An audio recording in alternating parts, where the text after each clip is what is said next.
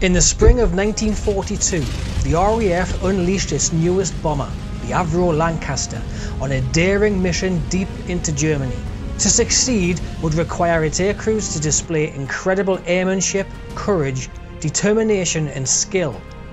The mission? Destroy the U-boat engine plant in Augsburg, codename Operation Margin. By early 1942, Bomber Command had been attacking German industry for 2 years. These raids were carried out at night and had so far produced little in the way of results. The losses had been dreadful and the costs extremely high both in terms of aircraft and aircrews. RAF Bomber Command had a new Commander-in-Chief, Arthur Harris, who had assumed command at a time of extremely high strain and low morale amongst his crews. Due to the ineffective nature of nighttime bombing raids across Germany, pressure was being applied to Harris to help the Royal Navy in their battle against U-boats in the Atlantic, something Harris was reluctant to agree to. Instead, he was arguing that an attack on the U-boats at their bases and manufacturing facilities would be a much better use of his assets and show the true capabilities of his aircrews and their aircraft. He also believed that this would highlight his commitment to the anti-U-boat campaign. One such facility was the Maschinenfabrik Augsburg-Nürnberg U-boat engine factory in Augsburg, southern Germany. It was thought to be producing half of all U-boat engines, and so destroying this plant would severely disrupt Germany's U-boat production.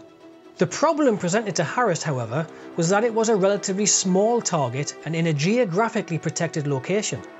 Bomber Command's accuracy had not been great up to this point, and so to succeed, accuracy would need to be greatly improved. As if this was not enough of a challenge, due to the target location being in southern Germany on the outskirts of Bavaria, to reach it, the crews must fly almost 600 miles over enemy territory. But unbeknown to the Germans, however, the RAF had a new heavy bomber, the Avro Lancaster. 44 Squadron, based at RAF Waddington, had been working with the Lancaster prototype since September of 1941, and to help the crews with familiarity, it had been used on mine-laying missions, and prior to the Augsburg mission, had only been used on one high-altitude nighttime bombing raid over the German city of Essen on the 10th of March 1942. This meant that the Lancaster was practically unknown to the Germans, and therefore ideal for this mission. To help improve accuracy, the raid was to be carried out in daylight, and to offer protection to the aircraft, as well as hopefully achieving surprise by avoiding radar, it was flown at low altitude. Training for the mission took the form of 7 Lancasters from No. 44 Squadron and 7 from No. 97 Squadron at RAF Woodhall Spa. They undertook long, low-level flights around Britain, making simulated attacks on Inverness in Scotland. The nature of these training sorties led many of the crews to speculate that they were training for attacks on the German naval base at Kiel. To defend German territory, the Luftwaffe had fighter bases in northern France, Belgium and Germany, and as RAF fighters could only escort the bombers for the first 200 miles, they would be sitting ducks beyond that. A plan was therefore drawn up for a large diversionary tactic. In order for the Lancasters to evade the German fighters, Fighter Command put on a large circus operation. Circus operations had the purpose of drawing enemy fighters into combat, and this one comprised of 30 Douglas Boston medium bombers from 88 Squadron and 107 Squadron, along with a heavy fighter escort. One group of aircraft attacked the ports in Cherbourg, while the other attacked a shipyard in Rouen. This circus operation had the effect of diverting German fighter aircraft away from the intended entry points for the Lancasters, allowing them to slip unnoticed at low level into France. 44 Squadron was the senior Lancaster Squadron, having received the prototype in September of 1941, and in command of the raid was South African Squadron Leader John Nettleton. He was an experienced pilot nearing the end of his first tour.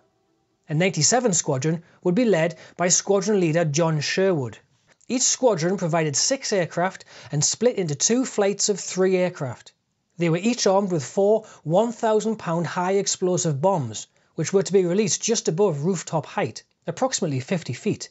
On the 17th of April 1942 at RAF Waddington, Squadron Leader Nettleton and his crews of 44 Squadron boarded their Lancaster bombers. Following takeoff, Nettleton's force formed into 2 sections of 3 aircraft and headed south. 10 miles to the east at RAF Woodhall Spa, the Lancasters of 97 Squadron headed south, with Squadron Leader John Sherwood leading his 2 flights of 3 aircraft. The two groups of aircraft flew to the waypoint of Selsey Bill, just east of Portsmouth, where they turned left and dropped to just 50 feet as they began to cross the English Channel. As they reached the French coast at Dives-sur-Mer, the diversionary operation was well underway, and so, flying under German radar, the 12 aircraft moved inland, unnoticed.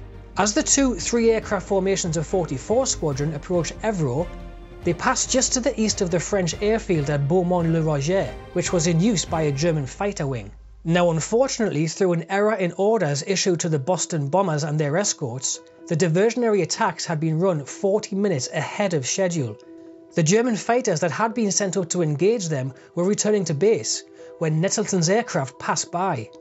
Now some 25 to 30 Messerschmitt Bf-109s and Focke-Wulf FW-190s were sent to engage at Nettleton's formation. As the German fighters caught up, they attacked the trailing formation first. The Lancaster on the left, flown by Warrant Officer Crum, took machine gun and cannon fire, striking the cockpit's canopy, showering the pilot and his navigator with shards of perspex. The Lancaster on the right, flown by Warrant Officer Beckett, then came under fire, taking cannon strikes to the starboard wing fuel tank, resulting in a great ball of orange flame. The aircraft was soon a mass of fire and its nose tipped down. A moment later, it hit a clump of trees and disintegrated. Warrant Officer Crum's Lancaster was targeted again, wounding both the rear and mid-upper gunner. The left wing fuel tank was then hit and immediately caught fire. Struggling to control the Lancaster, Warrant Officer Crum ordered the as-yet-to-be-armed bomb load to be jettisoned, and then managed to belly land the crippled bomber, tearing through a wheat field before coming to a stop. The crew were badly shaken and bruised, but survived, although they were subsequently captured and held as POWs until the end of the war. The German fighters now homed in on the final aircraft of the rear formation, flown by Flight Lieutenant Sanford. A desperate pursuit took place, and in an effort to escape his pursuers, Sanford attempted to fly under some high voltage power lines. In doing so, his right wingtip hit the ground, causing the aircraft to crash in a huge explosion. All of the crew were killed in the crash. And it was now the turn of 44 Squadron's lead formation to be attacked. Flying to the right and behind Squadron Leader Nettleton's aircraft was Warrant Officer Rhodes. His Lancaster soon became engulfed in a hail of bullets and caught fire. His crippled aircraft then pitched up sharply before stalling and crashing into the ground. 44 Squadron now had just 2 Lancasters remaining from an original 6. Just as Nettleton and Acting Flying Officer Garwell were bracing themselves for the attack, the German fighters broke off and withdrew. Whether due to lack of fuel or lack of ammunition, we don't know, but it allowed the 2 surviving Lancasters to escape. Meanwhile, to the south, Squadron Leader Sherwood's group of 6 Lancasters from 97 Squadron had slipped by unseen, and so now both groups of aircraft continued their way southeast. Passing down the west side of Paris before turning east, they continued through northern France unchallenged. The remainder of their journey took them along the northern Swiss border towards Lake Constance, before turning northeast on a course towards Munich. Shortly before Munich, at Lake Ammersee, turning north, they were now staring at their target, Augsburg. The first 2 aircraft on scene were those of Nettleton and Garwell, arriving at rooftop height. And despite a barrage of anti-aircraft defensive fire, both aircraft stayed on course and delivered their bombs on target. As Garwell cleared the target and pulled away, his aircraft was hit in a fuel tank, causing his Lancaster to catch fire. Unable to continue flying, Garwell brought his crippled aircraft down to a crash landing. 3 of his crew died in the crash landing, but Garwell and 3 others survived. With Nettleton now exiting the target area, Squadron Leader Sherwood led the 2 3-aircraft formations from 97 Squadron into the attack.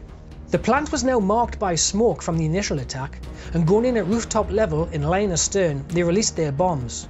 Then dropped to street level to get under the flak and out of the area. Sherwood's aircraft was hit and caught fire, but he continued to lead his formation away from the target with one wing ablaze until suddenly the aircraft became uncontrollable, dropped a wing, flew straight into the ground and exploded. Amazingly, Sherwood's seat broke free and he survived the crash, although the rest of his crew perished. The second and final formation arrived soon after. Warrant Officer Mycock's aircraft came under fire and was soon ablaze. Heroically, however, he pressed on and still managed to deliver his bombs on target, but crashed shortly after, killing all on board. Flying Officer Deverell's aircraft was also hit and set on fire, but he too released his bombs on target. Soon after, his crew managed to control the fire, but his aircraft had suffered a 10-foot gash along its fuselage. He formed up with the other remaining 97 squadron aircraft as darkness fell and returned to RAF Woodhall Spa. Squadron Leader Nettleton's aircraft was very badly damaged, and once out of enemy territory, he called upon radio navigation assistance. He was considerably off course, but he was directed to a safe landing at Squires Gate Aerodrome near Blackpool in northwest England. Of the 12 Lancasters that set off, only 5 had returned. 49 men were listed as missing. Operation Margin had suffered heavy losses, and post-raid reconnaissance showed that although the target was hit and suffered considerable damage, production was not badly disrupted. But despite this, the raid was hailed by the Ministry of Information as a triumph and was given widespread publicity in Britain. Prime Minister Winston Churchill said, "We must plainly regard the attack of the Lancasters on the U-boat engine factory at Augsburg as an outstanding achievement of the Royal Air Force." Undeterred by heavy losses at the outset, 44 and 97 squadrons pierced and struck a vital point with deadly precision in broad daylight. Prey conveyed the thanks of His Majesty's government to the officers and men who accomplished this memorial feat of arms in which no life was lost in vain.